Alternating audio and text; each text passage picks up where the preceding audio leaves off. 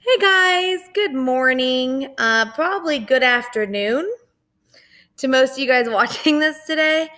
Um, so obviously this was not in the plans when I made them, 2 or 3 weeks ago.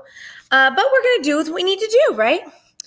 Uh, we're gonna try to make this and give you guys the same thing as B will get if we do go to school on Wednesday. Which while I'm making this, I'm not sure we are. So, um, that being said, couple things. These are important things. Look, I put important. Number one, there is going to be a test on Monday. The reason I'm doing this video and not just giving you an assignment is because there will be a test on Monday.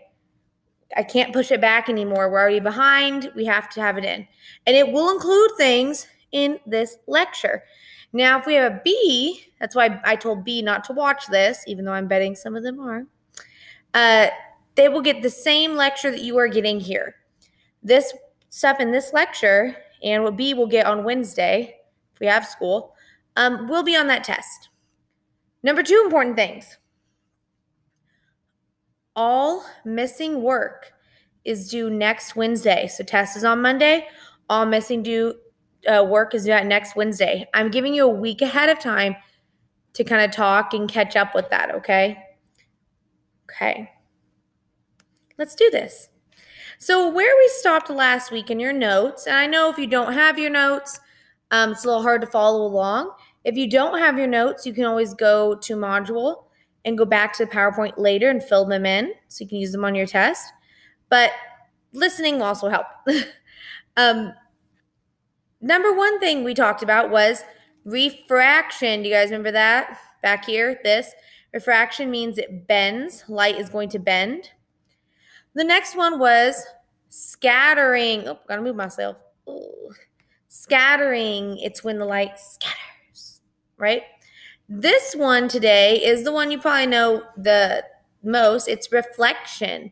Reflection creates an image. An image is a copy of an object by reflected light waves.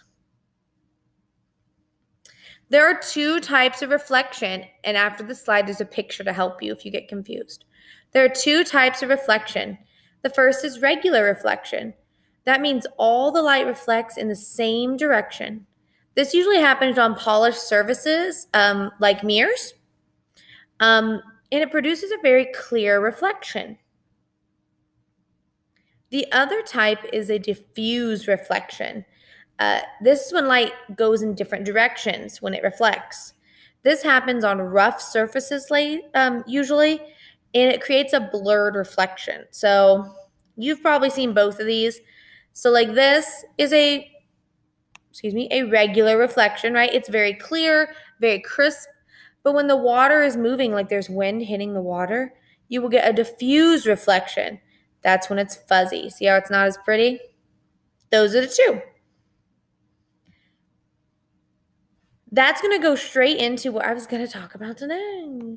And that is mirrors. Ooh, a mirror. Before we even talk about mirrors, we have a new law to learn. This is the law of reflection.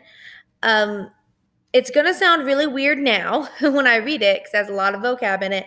But once I give you some examples, it'll be helpful. The law of reflection says this. The angle of reflection will be equal to the angle of incidence. Incidence is that word. Read it one more time. The angle of reflection will be equal to the angle of incidence. Now, what the heck does that mean? It means this.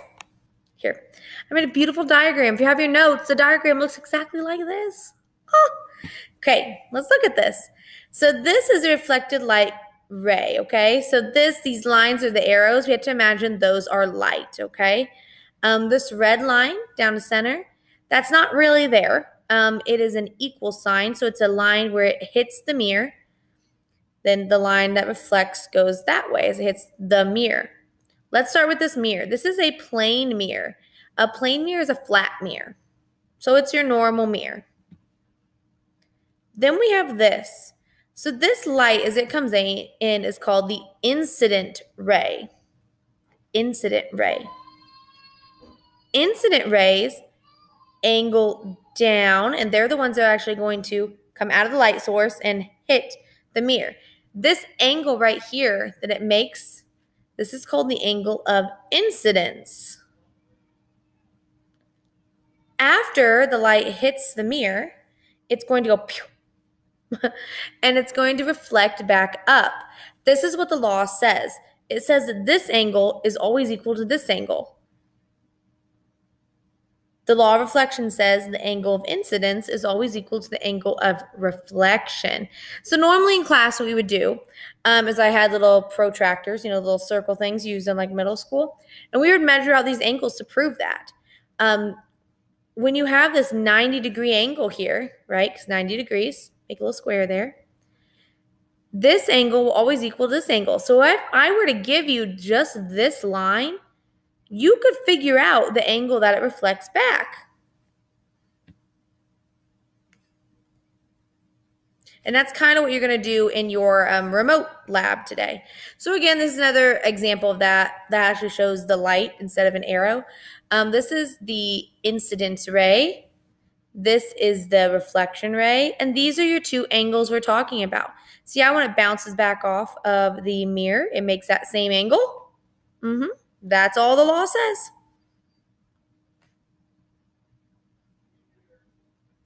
The other type of mirror, so back here, I told you this was a plane mirror. It's a flat one, right? There are two other types of mirrors. One is called concave, and one is called convex. I know they look like they're just flipped, right? But these little lines right here, what you have to pay attention to. And we'll talk about the difference. The concave one is actually caves in and spreads the light out. A convex comes out and then pushes the light in. So let's look at these.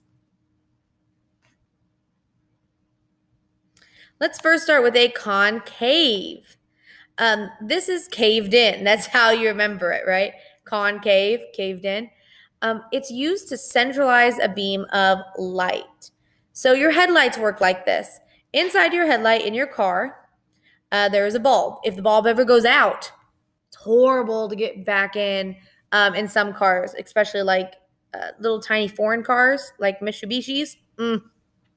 Anyway, your light is in your headlight, right? That light only makes a little beam. So we have this mirror that actually takes this light, angles it out, and produces a huge beam coming out. It makes it larger. Flashlights do the same thing. It's why your flashlight is this big, but it makes a beam that lights up a whole room. It uses this mirror right here.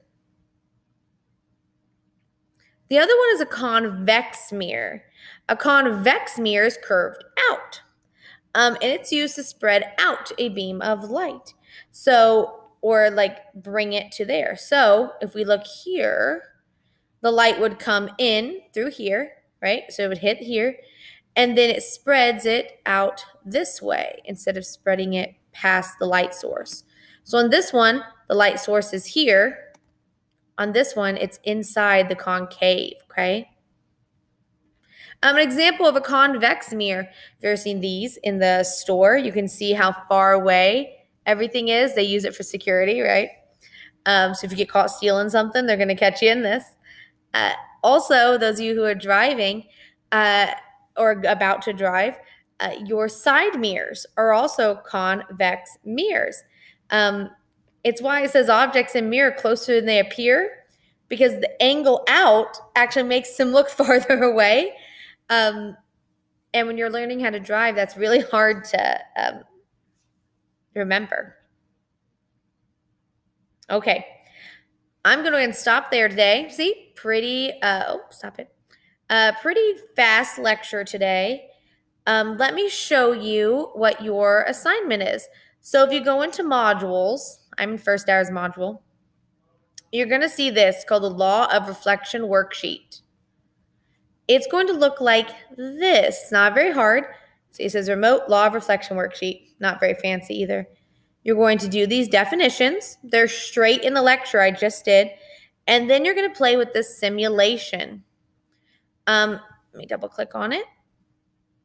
Oh, I already have it open.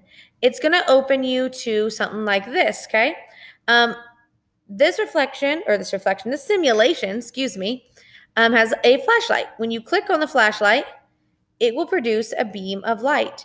And then these little things right here, it's little angle I and angle R. This is angle of incidence, angle of reflection. So when you change the angle of incidence, you have to look at what it does to the angle of reflection. So for example, I move the flashlight to 33 degrees. What is the angle of the reflection ray? So I go back here, I find this angle, I move it to 33. This is the hardest part, guessing what 33 is. 33. And what is the angle of reflection? It is also 33. Look at that. Okay? This shouldn't be super hard today. Do your best. I will tell you that I am... Oh, well, that's what you're supposed to do tomorrow. I'm sorry. That is your homework for tomorrow, okay? Not for today. Your today homework is to watch this video. See? Your tomorrow homework is to do this, okay, for your remote day, your normal remote day. Do your best on this. If you have any questions or anything tomorrow, message me. I'm looking out my window right now, and I'm thinking we may not have school on Wednesday either. Like, there's a lot happening out there. If we don't, you can always message me, email me. I'll get to you as fast as I can, guys, okay? Okay, happy e-learning snow day.